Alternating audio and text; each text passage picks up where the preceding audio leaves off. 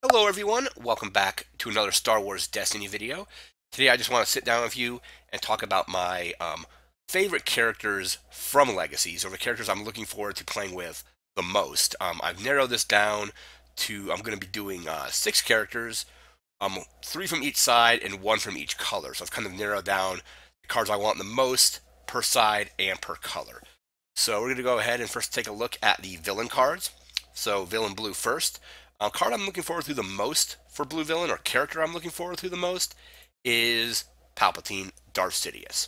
It was between him and Maul, and I feel like Palpatine could be a little bit more interesting, especially with his power action. And he has 3 damage sides, and none of them have a resource cost. So he has a 2 range, 2 melee, 2 indirect. He also has a 2 resource sides. So I think over Darth Maul, he's got the 1 extra damage side. It's not resource costed. Maul has the cool ability that if they play something like he doesn't like you on Maul and remove a Maul die, then you have to remove a die as well. That's really interesting. However, after the rules reference came out, it stated, or clarified anyway, that specials on dice that remove dice don't count towards that ability. I think we all knew that, but Fantasy Flight went ahead and clarified it. So if you use the Chopper special on Maul die, that his Maul's ability won't let him remove an opponent's die as well. But if you play he doesn't like you, flank, or anything like that, or pin down, anything that removes any card that removes a die can trigger Maul's ability. But anyway, going back to Palpatine. So 12 health, 1620, fairly expensive to get him out at elite. But you can pair him with like a 10 point, like a Death Trooper or something, and you're not really mixing damage all that much because he has the range damage as well. But the really cool thing I think that I'm looking forward to the most again is this power action where you can play an event from your hand, decreasing its cost by the number of different damage symbols showing. So you have range, melee, and indirect. So even if you have, let's say you have a swiftness, and we have them now. Let's say you have 2 resources in your hand. You roll out Palpatine, and he rolls, let's say, just 1 damage type. Let's say he rolls 2 melee damage. You can play something like swiftness for free with his power action, which has ambush and gives another card ambush. So swiftness goes out for free due to his power action. Then you then pay 2 to play something like we have them now. Focus your dice to damage and then resolve it because swiftness gave that card ambush. So I think this power action could just be really fun with Palpatine. I like that he's got half of his dice are damage, and you have damage of every type. So you have the range, melee, and indirect. Again, 2 resource sides, 12 health, so he's got quite a bit of health. Not as much as older Palpatine, as much like they did with Darth Vader with Spirit of Rebellion when they made it Dark Apprentice. They lowered his point cost, lowered his health, and changed up his dice entirely. So this new Palpatine is what I'm looking forward to the most with blue villain characters. We're going to move in to red villain next. And the red villain I'm looking forward to playing with the most is Tarkin. So 11 health, 13, 16. Really good size. So you have a 2 indirect, a focus, a double focus, double discard, resource, and blank. And this power action, which is just crazy. So remove 2 of your dice showing the same symbol to deal 4 indirect damage to an opponent. So you can remove blanks. Remove 2 blanks, deal 4 indirect damage. I'm working on building a couple decks with him where I'm pairing him with him at Elite with Elite 7's sister. You can do that. Focus into her damage and resolve a ton of damage with her and her Seeker droids. Also, Kylo Ren Tormented One is a good pairing. Again, that's Elite Kylo single Tarkin. But being able to focus your dice into whatever you want with his 2 focus sides is really cool. He has indirect damage. The power action on him is really cool as well. So what I'm thinking of doing when I build this Tarkin deck is Tarkin with fragmentation grenades. So fragmentation grenades, 5 damage sides, all indirect. When you resolve it, you have to pay a resource to keep it in play. So say you resolve 2 indirect damage, you pay a resource, that grenade doesn't get discarded. You can pair that with something like ammo belt. So when you do resolve it, the ammo belt gets discarded. But at that point, you are also spending a resource to get the ammo belt out as well. So my strategy is roll in Tarkin with 2 frag grenades on him. Let's say they both land on 1 indirect damage each, so a total of 2 indirect damage. You power action, and you basically double the amount of damage that those grenades did. or you focus into the higher damage sides, resolve them, and then pay the resources to keep them out. That's a really interesting ability as well, especially if you pair him in a blue deck. You have access to stuff like manipulate, so you manipulate your own dice into blanks, and your opponent's dice are, you change one of their dice to a blank as well. So you blank out like two of your own dice, and then use his power action to deal 4 damage. So that's Tarkin. He's definitely the card I'm looking forward to, the character I'm looking forward to the most in Red Villain, and maybe even the entire set. So that's Tarkin. We're going to move into our yellow character next. And the yellow villain I'm looking forward to playing with the most is Dr. Aphra, Artifact Hunter. So 10 health, 11, 14, 2 range damage for a resource, 2 indirect damage, discard 2 shield, resource, and blank. And the cost of the first droid you play each round is decreased by 1, and after you deal indirect damage to yourself, you may draw a card. That ability is why I find her to be the most interesting yellow villain in this set. So she's got the double shield side, so you can shield herself from this indirect damage that she's going to be dealing to herself to get extra card draw. So have cards in the set that are designed to deal indirect damage to yourself to achieve a certain effect. So basically, you put that damage on Aphra, and you get to draw cards.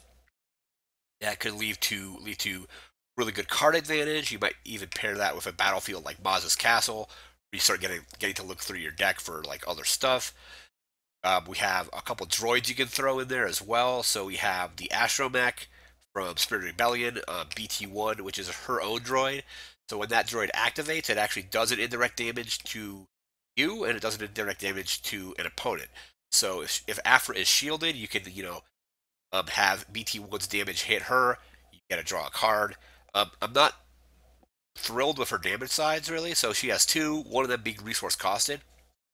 But then if you play this in a deck that has enough resource generation, you probably don't have to really worry about that two damage for a resource. Maybe like pair her, maybe even at non-elite with other characters that just have a lot of resources. Or you also play Archangel, which is her ship. When you activate that ship, you get to activate 2 other supports. So you can activate other ships, other droids. She might even pair well with Scenery from Empire at War, where can basically reactivate like vehicles and things like that. So maybe Aphra slots into like a vehicle deck, and to get to those vehicles, maybe you deal indirect damage to her, so you draw those vehicles and then just play them. So Aphra's ability, especially her indirect damage ability to take damage to draw cards, is why she is my the most character I'm most interested in villain yellow. We're now going to go ahead and jump over to the hero cards. We'll be right back with that. And the character I'm looking forward to playing with the most in Blue Hero is Yoda, Wizened Master. 10 health, 10 or 13 points, depending on how you want to run him. Double focus, disrupt, discard, shield, 2 specials, no blanks on this guy. Special, choose and do 2 of the following. Gain a resource, give a character a shield, turn 1 of your dice to any side, or discard the top card of a deck. Yoda seems really, really strong. I proxied him with Qui-Gon, and it was just an insane shield deck. So you use his special to gain shields, you focus something else into a special, so then you can chain resolve those specials.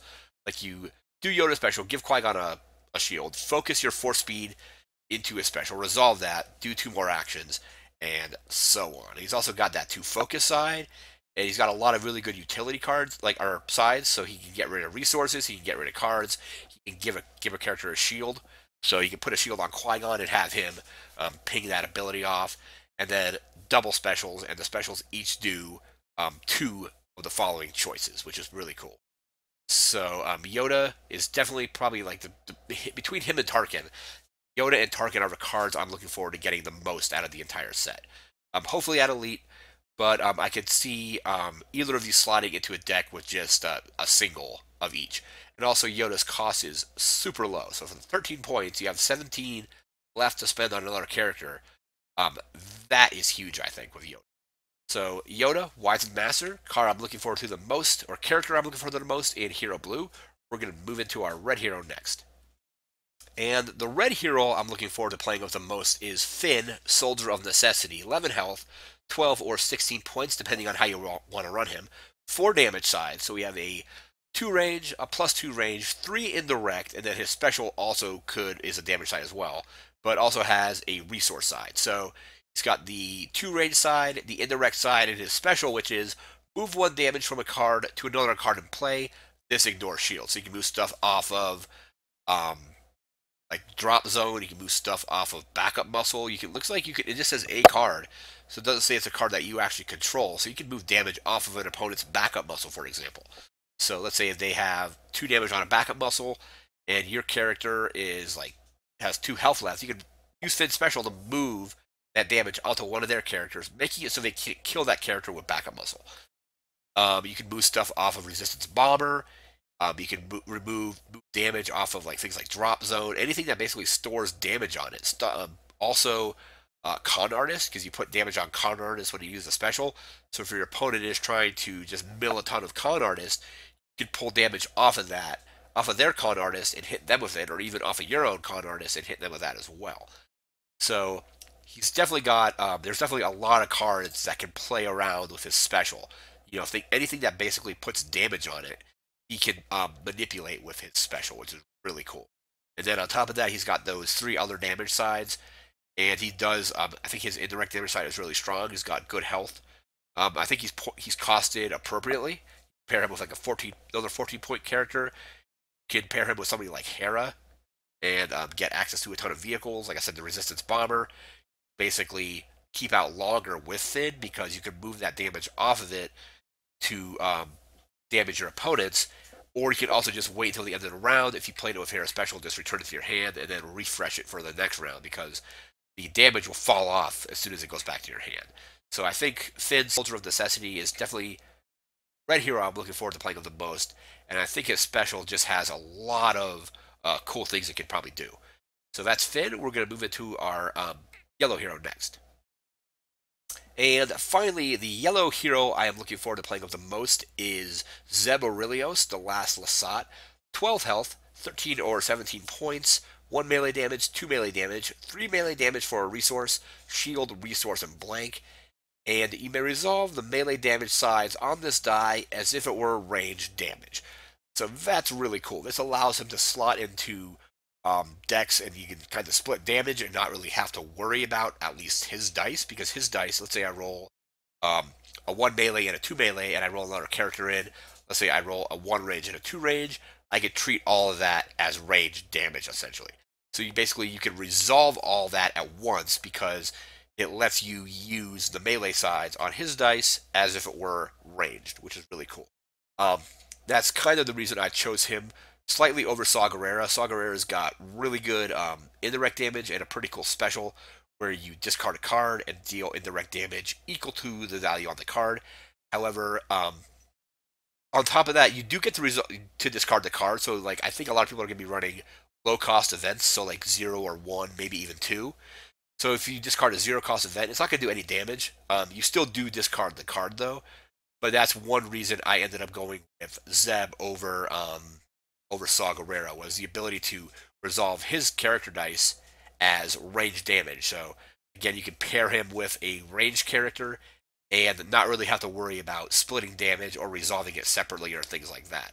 Now, any upgrades on him, you're not going to be able to resolve those as range damage. So if you put like a vibro knife on him, for example, that vibro knife will still have to resolve as melee damage. You won't be able to turn that into range damage.